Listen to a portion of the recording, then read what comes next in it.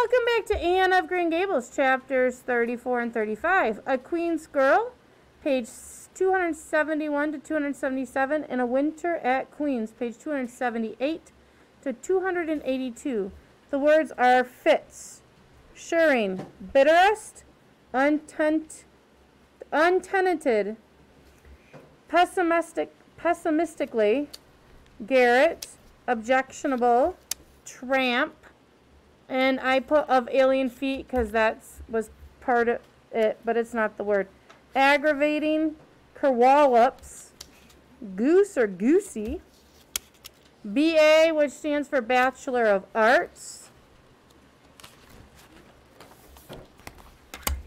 satchel, comrades, conceptions, byways, ambitious, aerial, handsomest, preeminence, Sari Barons, philosophically, Eddie Chaplet.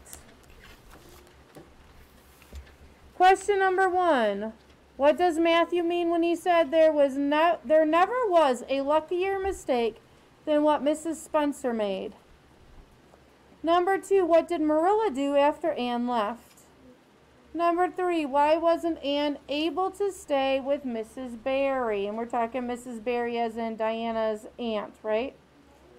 Number 4, what does Anne decide to do? Question number 5. When the weather cooperates, what do Avonlea students do every Friday? Question number 6. Who does Gilbert walk with? Question number 7.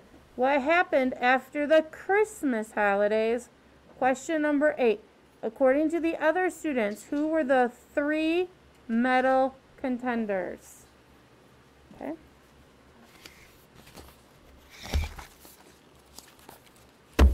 Here we go.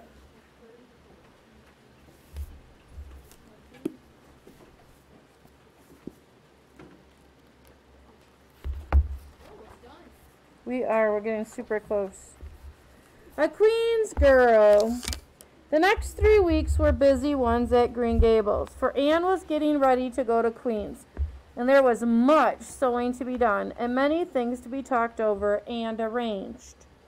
Anne's outfit was ample and pretty, for Matthew saw to that, and Marilla for once made no objections whatever to anything he purchased or suggested. More, one evening she went up to the east gable with her arms full of a delicate pale green material. "Anne, here's something for a nice light dress for you. I don't suppose you really need it. You've plenty of pretty waist." And remember, waist was the tops of the dresses, right? "Plenty of pretty waist, but I thought maybe you'd like something real dressy to wear if you were asked out anywhere of an evening in town, to a party or anything like that. I hear Jane and Ruby and Josie have got evening dresses, as they call them, and I don't mean you shall be behind them. I got Mrs. Allen to help me pick it in town last week, and we'll get Emily Gillis to make it for you. Emily has got taste, and her fits aren't to be equaled." And you know, I just realized I don't think this is the right fit. Because I was thinking fit as in anger, but it's really not a fit of anger. It's going to be the, like, if you're trying to make something fit right, it's the size. So this, in this case, this fit is talking about the size or the sizes. So if you go and get something that's tailored, you're going to get it sized just to you. Or if you go to get a wedding dress, a lot of times they will alter it to you. Okay? What? All right. "Oh, Marilla, it's just lovely," said Anne. "Thank you so much. I don't believe you ought to be so kind to me. It's making it harder every day for me to go away." The green dress was made up with as many tucks and frills and shirrings, and we've already done this one, I forgot, which are decorative gathering as in cloth, as Emily's taste permitted. Anne put it on one evening for Matthew and Marilla's benefit and recited the maiden's vow for them in the kitchen. As Marilla watched the bright animated face and graceful motions, her thoughts went back to the evening Anne had arrived at Green Gables, and memory recalled a vivid picture of the odd, frightened child in her preposterous yellow-brown wincey dress, the heartbreak looking out of her tearful eyes. Something in the memory brought tears to Marilla's own eyes. I declare my recitation has made you cry, Marilla, said Anne gaily, stooping over Marilla's chair to drop a butterfly kiss on the lady's cheek. Now I call that positive triumph. No, I wasn't crying over your piece, said Marilla, who would have scorned to be betrayed in such a weakness by any poetry stuff. I just couldn't help thinking of the little girl you used to be, Anne, and I was wishing you could have stayed a little girl, even with all your queer ways. You've grown up now and you're going away, and you look so tall and stylish and so different altogether in that dress, as if you didn't belong in Avonlea at all. And I just got lonesome thinking it all over. Marilla! Anne sat down on Marilla's gingham lap, took Marilla's lined face between her hands, and looked gravely and tenderly into Marilla's eyes. I'm not a bit changed, not really. I'm only just pruned down and branched out. The real me back here is just the same. It won't make a bit of difference where I go or how much I change outwardly. At heart, I shall always be your little Anne, who will love you and Matthew and dear Green Gables more and better every day of her life. Anne laid her fresh young cheek against Marilla's faded one and reached out a hand to pat Matthew's shoulder. Marilla would have given much just then to have possessed Anne's power of putting her feelings into words, but nature and habit had willed it otherwise, and she could only put her arms close about her girl and hold her tenderly to her heart, wishing that she need never let her go. Matthew, with a suspicious moisture in his eyes, got up and went out of doors. Under the stars of the blue summer night, he walked agitatedly across the yard to the gate under the poplars. Well, now, I guess she ain't been much spoiled, he muttered proudly.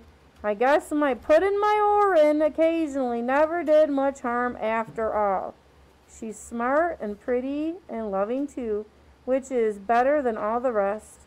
She's been a blessing to us, and there never was a luckier mistake than what Mrs. Spencer made. If it was luck, I don't believe in any such thing. It was Providence, because the Almighty saw we needed her, I reckon. The day finally came when Anne must go to town. She and Matthew drove in one fine September morning after a tearful parting with Diana and an untearful practical one on Marilla's side at least, with Marilla. But when Anne had gone, Diana dried her tears and went to a beach picnic at White Sands with some of her Carmody cousins, where she contrived to enjoy herself tolerably well, while Marilla plunged fiercely into unnecessary work and kept at it all day long with the bitterest, accompanied by severe pain or suffering, bitterest kind of heartache, the ache that burns and gnaws and cannot wash itself away in ready tears. But that night, when Marilla went to bed, acutely and miserably conscious that the little gable room at the end of the hall was untenanted, or not leased or occupied by a tenant, so basically Anne's no longer living there, by any vivid young life, and unstirred by any soft breathing, she buried her face in her pillow and wept for her little girl in a passion of sobs that appalled her when she grew calm enough to reflect how very wicked it must be to take on so about a sinful fellow creature. Anne and the rest of the Avonlea scholars reached town just in time to hurry off to the academy. The first day passed pleasantly enough, in a whirl of excitement, meeting all the new students, learning how to know the professors by sight, and being assorted and organized into classes. Anne intended taking up the second year work, being advised to do so by Miss Stacy. Gilbert Blythe elected to do the same. So basically, instead of starting with the first year of school, she's jumping right to the second year of school. So in some ways, she's like skipping a grade, right? Do you think it's going to be easier, or do you think it's going to be super hard? Super hard. Feel like you guys jumping 6th grade and going straight to the high school. I'm seeing some no thanks.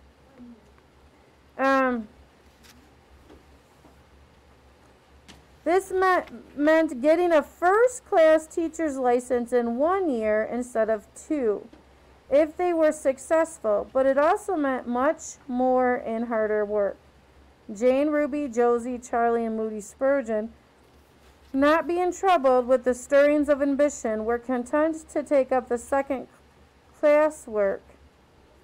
Anne was conscious of a pain of loneliness when she found herself in a room with 50 other students, not one of whom she knew except the tall, brown-haired boy across the room. And knowing him in the fashion she did not help her much, as she reflected pessimistically. Who's across the room? Gilbert. Pessimistically, of, relating to, or characterized by pessimism or gloomy. Yet she was undeniably glad they were in the same class. The old rivalry could still be carried on, and Anne would hardly have known what to do if it had been lacking. I wouldn't feel comfortable without it, she thought. Gilbert looked awfully determined. I suppose he's making up his mind here and now to win the medal. What a splendid chin he has. I never noticed it before. I do wish Jane and Ruby had gone in for first class too. So it sounds like instead of starting with first class and then going to second class, like they start in second class and then they go to first class, or they jump second class and go right to first class. Usually we start with the low end and then go high, right? And they're starting with the high end and going low. I suppose I won't feel so much like a cat in a strange garret when I get acquainted. Garret is a room or unfinished part of the house just under the roof. Though I wonder which of the girls here are going to be my friends. It's really an interesting speculation. Of course, I promised Diana that no Queen's girl, no matter how much I liked her, should ever be as dear to me as she is, but I have a lot of second-best affections to bestow. I like the look of that girl with the brown eyes and the crimson waist, so the red shirt, right? She looks vivid and red rosy, and there's that pale, fair one gazing out the window. She has lovely hair and looks as if she knew a thing or two about dreams. I'd like to know them both, know them well enough to walk with my arm about their waists and call them nicknames. But just now I don't know them, and they don't know me, and probably don't want to know me particularly. Oh, it's so lonesome. How do you guys figure out who you want to talk to when you go into a room where you've never met anybody before?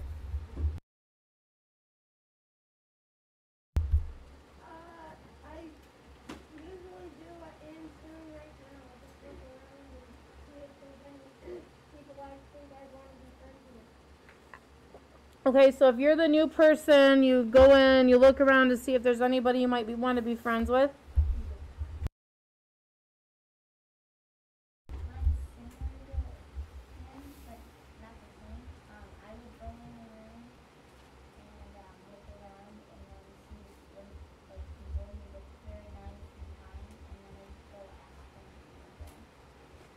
Okay, you'd go and look around, and then at what'd you say before ask them? They look nice. Oh, if they look nice? They're like nice and kind. Oh, okay, so see if they're nice or kind. That's a good idea. I'll just stick with what I'm doing. You're gonna just keep doing what you're doing? Talk to me. Oh, so you're gonna wait for them to come up to talk to you. That's a strategy. Yep, that's an option. All right.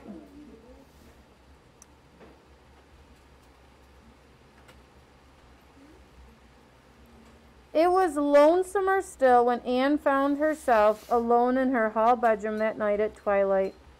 So twilight, remember, is when it's like dusk outside. She was not too bored with other girls who the other girls who all had relatives in town to take pity on them. So if you go to a different town or a different city and there's a relative there, usually you stay at their house, right? So all the other girls have some relative they can stay with. Anne has to board at a boarding house. Miss Josephine Barry would have liked to board her, but Beechwood was so far from the academy that it was out of the question. So Miss Barry hunted up a boarding house, assuring Matthew and Marilla that it was the very place for Anne. The lady who keeps it is a reduced gentlewoman, she explained Miss Barry. Her husband was a British officer, and she is very careful of what sort of boarder she takes in. Anne will not meet with any objectionable, undesirable, offensive persons under her roof. The table is good, so the food on the table is good.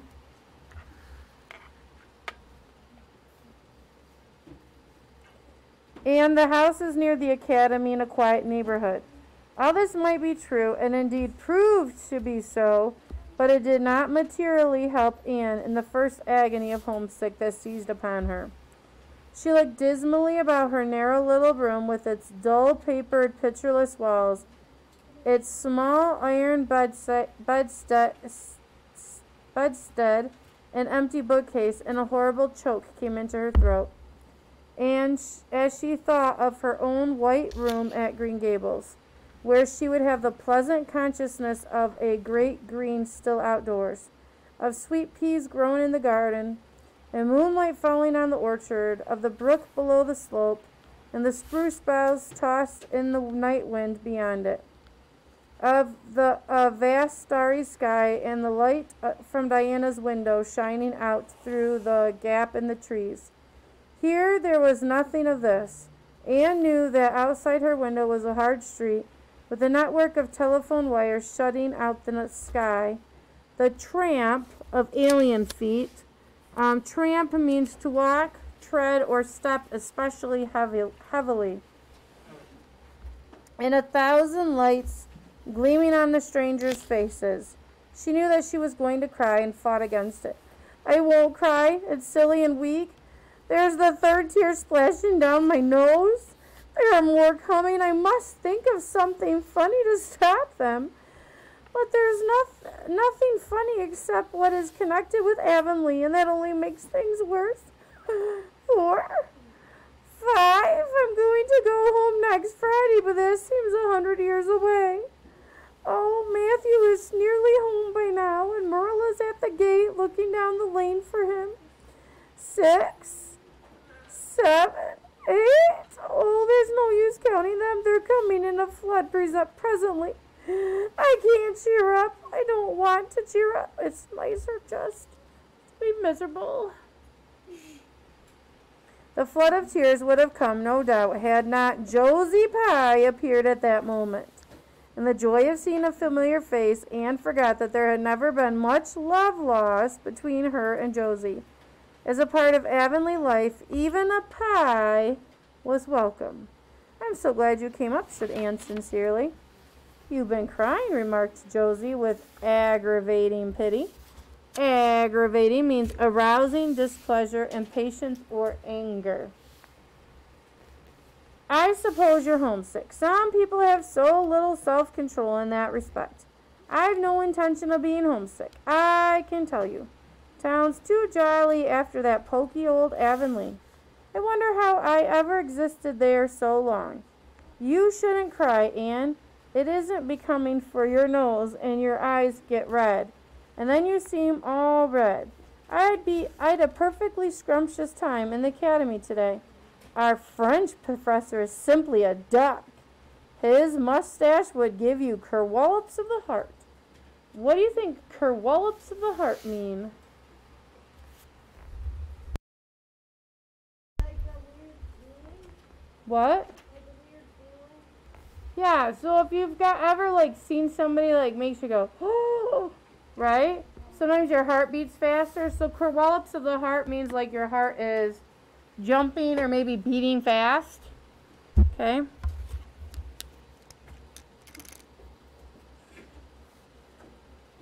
Jumping or maybe beating fast.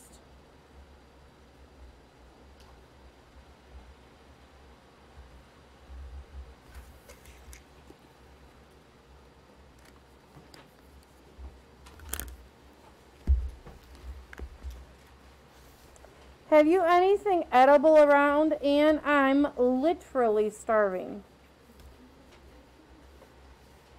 I guess likely Marilla loaded you up with cake. That's why I called round. Otherwise, I'd have gone to the park to hear the band play with Frank Stockley. He boards at the same place I do, and he's a sport. He noticed you in class today and asked me who the red-headed girl was. I told him you were the orphan that the Cuthberts had adopted, and nobody knew very much about what you'd been before that.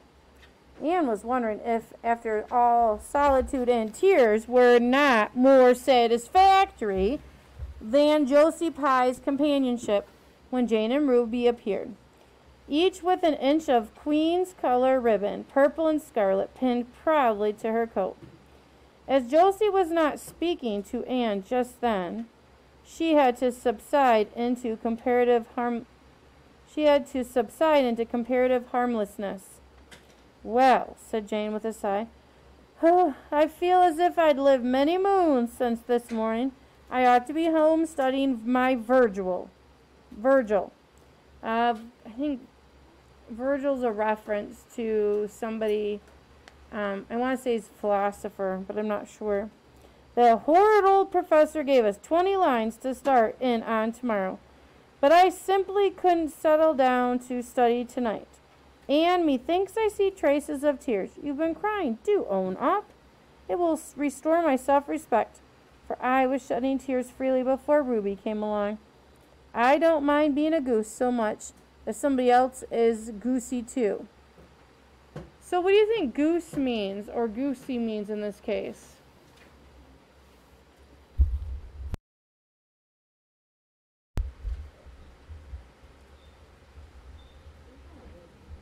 I'm sorry, I can't hear you. Might be something funny. Does that make sense? I don't mean being a funny so much if somebody else is going to be funny too.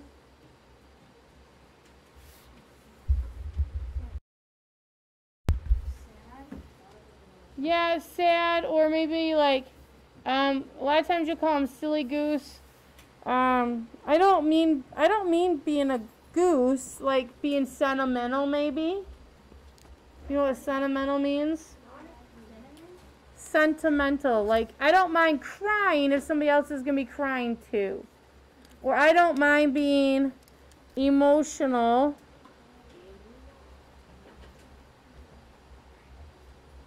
I don't mind being emotional if somebody else is going to be emotional too. Okay? Cake? You'll give me a teeny piece, won't you? Thank you. It has the real Avonlea flavor.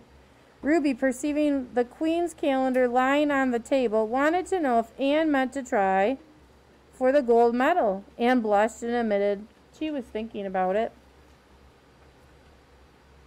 Oh, that reminds me, said Josie. Queen's is to get one of the Avery scholarships after all. The word came today. Frank Stockley told me. His uncle is one of the board of governors, you know. It will be announced in the academy tomorrow. An Avery scholarship? Anne's heart beat more quickly, and the horizons of her ambition shifted and broadened as if by magic. Before Josie had told the news, Anne's highest pinnacle of aspiration had been a teacher's provincial license, first class at the end of the year, and then perhaps the medal.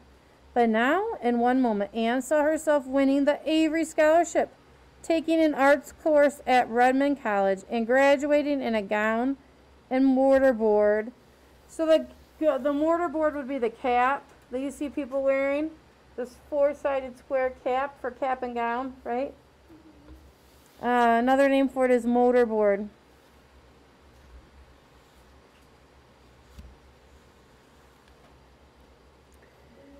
Before the echo of Josie's words had died away. For the Avery Scholarship was in English, and Anne felt that here her foot was on native hearth.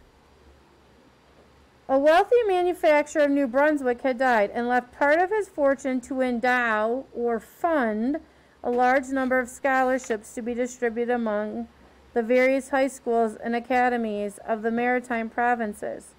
Maritime means marine or water provinces. So provinces that are surrounded by water. According to their respective standings, there had been much doubt whether one would be allotted to Queen's, but the matter was settled at last, and the end of the year, the graduate who made the highest marks in English and English literature would win the scholarship. $250 a year for 4 years. So it sounds like the scholarship would pay for college for 4 years for somebody. At Redmond College, no wonder that Anne went to bed that night with a tingling in her cheeks. I'll win that scholarship if hard work can do it, she resolved. Wouldn't Matthew be proud if I got to be a BA? BA is Bachelor of Arts. It's a 3 or 4 year degree. Most of the time it's a 4-year degree. And teachers' degrees nowadays are 4.5 to 5 year program usually. Hang on. So, a teacher's degree, so the BA stands for Bachelor of Arts. A teacher's degree right now would take you minimum usually 4 years. Most programs are 4.5 years now or 5 years. Okay. All right. I am not going to get started on the next chapter. So what I am going to do is we're going to run through questions really quick.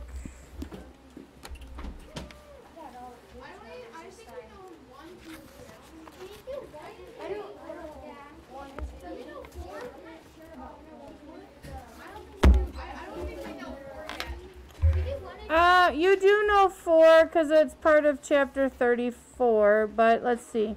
What does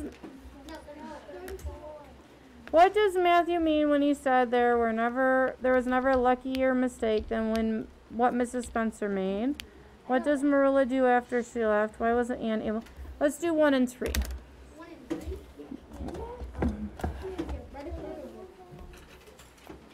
All right, so 1 and 3. Please make sure you answer all parts of the questions. And please make sure that you use race. Because I have some people that have been giving me sentences. They're complete sentences. But they're not using race. So I'm dinging you a half a point if you're not using a complete sentence. All right, we'll chat with you.